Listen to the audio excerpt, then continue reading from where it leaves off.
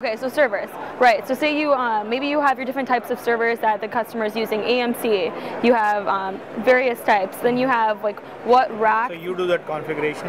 Right. We would basically configure this whole concept of choosing, like, you would give us the maybe. So you have only these 4 levels. No, you can customize it to whatever you like. Yeah, this is just a demonstration to give you an idea. So you're using a door, but say you do have like storage space for servers, and you go to like clients, maybe appointments and stuff like that. This is all at the site.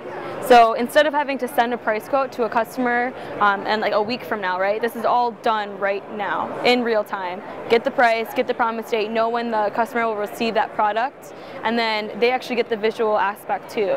So say it is like amount of terabyte or something like that, or I don't know, something. Yeah, does that sound like something your company might be interested in? I don't know, because we are technical. It's mostly on the marketing side, right? Sales and marketing side. So. Okay. Will your decision maker be here? Probably the retail side. No, I don't know from the business side if they will be here or not, but definitely from the IT sales and service side they will be here.